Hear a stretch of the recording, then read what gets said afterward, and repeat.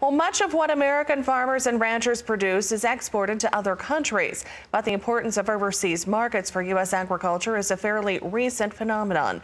Well, the late Clayton Yeutter was a former U.S. Ag Secretary and a force behind the growth in international markets.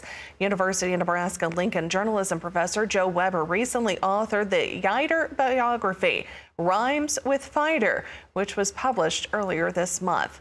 Well, he now joins us now for a deeper look at the book he's put out. And thank you very much for taking the time to chat with us here today. So what can you tell us about Clayton Yeutter and, of course, also the impact that he's had on trade, especially in regard to agriculture? He was an extraordinary man, just an absolutely extraordinary man. He grew up in the Depression in a little town called Eustis, Nebraska, had a small family farm, and he rose from there to go to the law school, get a doctorate in economics at UNL. And then he went into government, and he wound up serving 4 presidents. He was in the cabinets of 2 of them, Ronald Reagan and the elder George Bush. And one of the charges that he had when he worked for Reagan was to go out and change the world. That's what one of the aides told him he had to do. And he did that as U.S. trade representative. And he literally did change the world. I mean, much of the products that we wear, the iPhones that we use, the globalism that has occurred is thanks to Clayton Yeutter.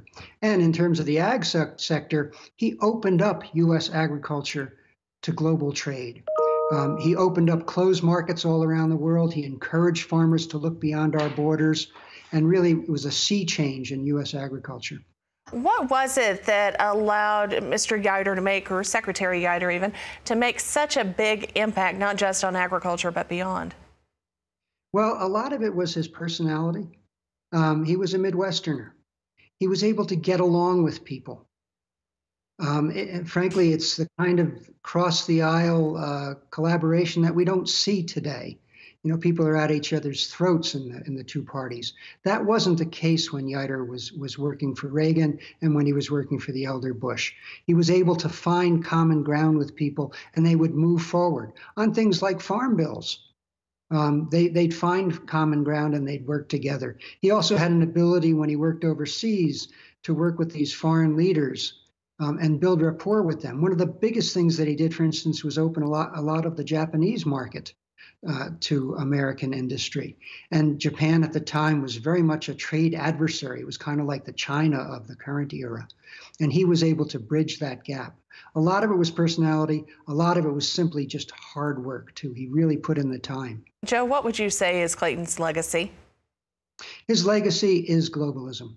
His legacy is the expansion of world trade, which has enriched so many countries and helped so many people around the world, including the American farm world.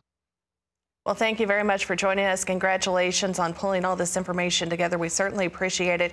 University of Nebraska-Lincoln journalism professor Joe Weber connecting with us. You can go online to yeutterinstitute.unl.edu for additional information.